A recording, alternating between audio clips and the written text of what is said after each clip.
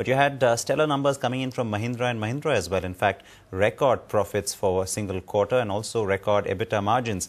But all of this euphoria, is there anything to worry about? Well, yes, there are certain worries still. And besides that, M&M is also looking at fresh fundraising. Ketan Thakkar rounds it up for you with all the details.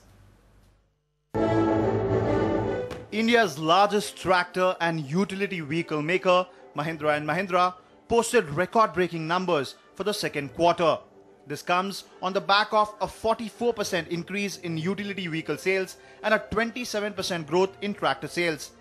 So, net sales jumped 32% at just under 5,200 crore rupees, while net profit for the quarter grew by a whopping 242%.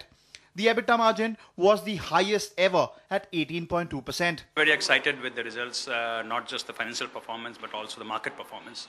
So both in terms of how the industry has developed over the last quarter, how M&M has done within the context of the industry, and how we have gotten financial result out of it. All three have been very good for us. Going forward, maintaining the strong volumes and healthy margins would be a big challenge. Raw material prices are on their way up, and there is more competition on the anvil in form of Tata's crossover, which hits the market in early part of 2010. But M&M says it is prepared for the future.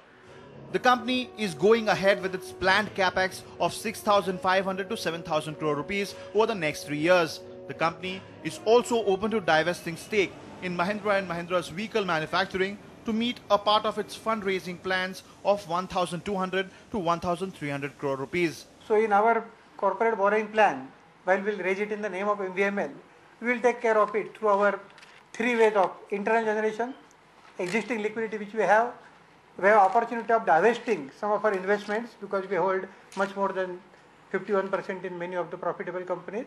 And fourthly, yes, to the extent of balancing requirement, we will borrow. The company's immediate product focus will be on the entry to the US market in early 2010 and its new global SUV platform that is also coming next year. In Mumbai, Ketan Thakkar, NDTV Profit.